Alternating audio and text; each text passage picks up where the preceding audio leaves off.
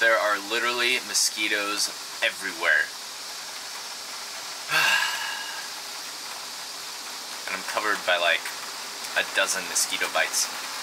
I tried to zoom in on them, but you won't be able to see because of the light. There's one, there's one, there's one, there's one, right there. Yeah, and then you can't see through the perforation. There's one, there's one, there's one, there's one, right there. Anyways, you get the idea.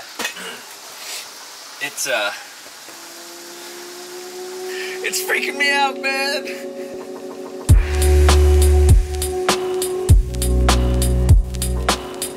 Oh, also, it's raining cats and dogs outside. I'm about I don't know, 45 minutes away from New Orleans. I figured, hey, a rainy day would actually be nice. There's gonna be less mosquitoes. So, I'm hoping that's the case, and I'm hoping for cooler temperatures, because I don't know how you guys do it in the South. It is nasty out here already. I can even see a little fog forming on my camera lens, the filter. So anyways, let's hit the road. Also, I feel a little off today, so hopefully that feeling goes away. But if I ever die, you know, out here on the road, at least I get to go doing something that I love, right? Because this isn't a long distance, you know, marathon, and it certainly isn't a sprint. Life, that is. You know, right now it's a just a pleasant stroll about the country. Alright, still not feeling so great, feeling a little funny, so I'm gonna stop into the emergency room here, and you aren't coming along because my name isn't Jake Paul.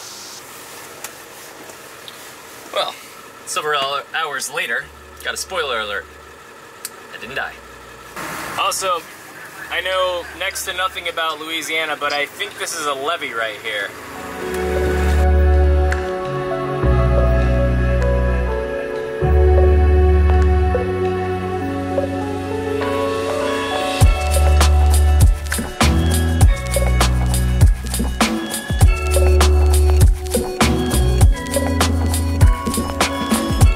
Just got out of the hospital, stopped in for a little checkup, and I was driving down the freeway and I saw this massive cemetery. So on the subject of death and dying, I don't know, just kind of jumped at me, and I pulled up next to this nice guy in an RV. Apparently he watches my videos. Hi. Very nice to meet you. What's your name? I'm Brian. Where are you from? I'm from Denmark. Denmark. Sweet. And I got this one-way rental half a year ago, and have never RV'd before, never camped before. So I went on YouTube and I found you, and I've seen all your videos. Really? Yeah. That's so preparation for this. That's so funny, because now I meet you. I literally just pulled up and he walked over here, so... Amazing! What? I think so too. Wow. Very nice to meet you. Speaking of morbid, check out all those dead mosquitoes. Now, that's not... There's probably some that washed up this morning on the drive, because it was a little on the rainy side. But when I was complaining about mosquitoes, by the way, I have like a dozen mosquito bites on me right now. When I was complaining about the mosquitoes, I was not joking. Guys, look at that. That is absolutely terrifying. I think I got some good news here. The reviews were, I think, wrong. I drove by and did not see anyone asking for admission. So, we're gonna go check it out in slow motion.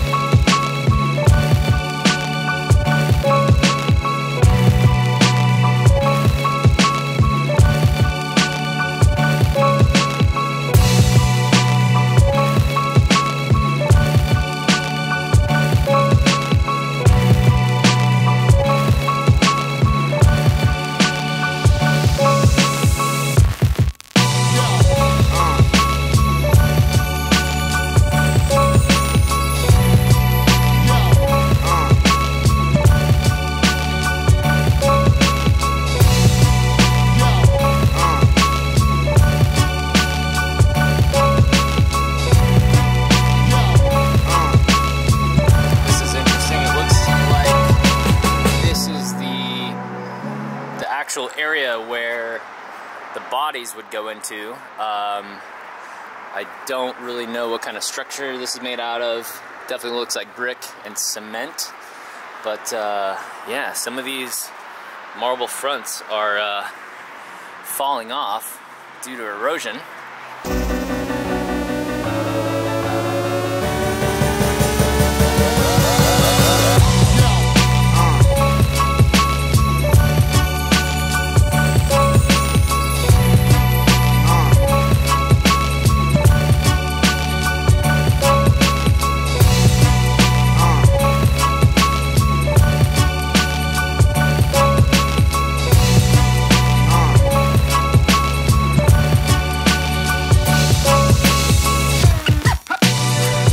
Money, baby.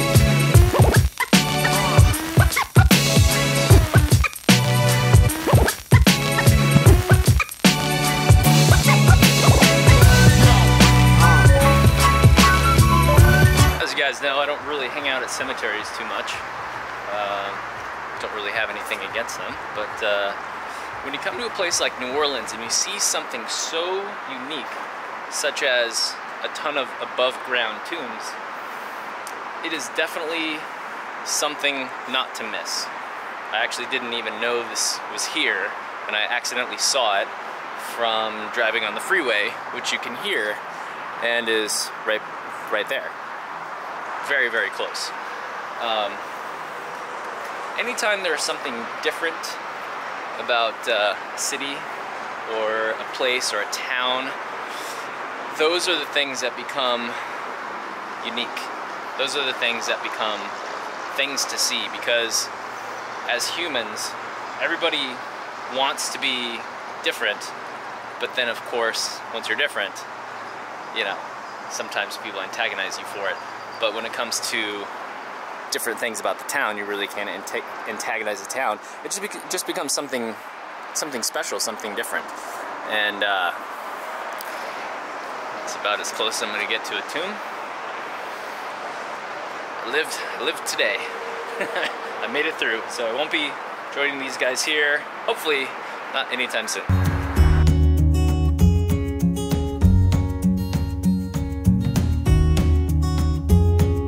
Well, I think that about does it for today.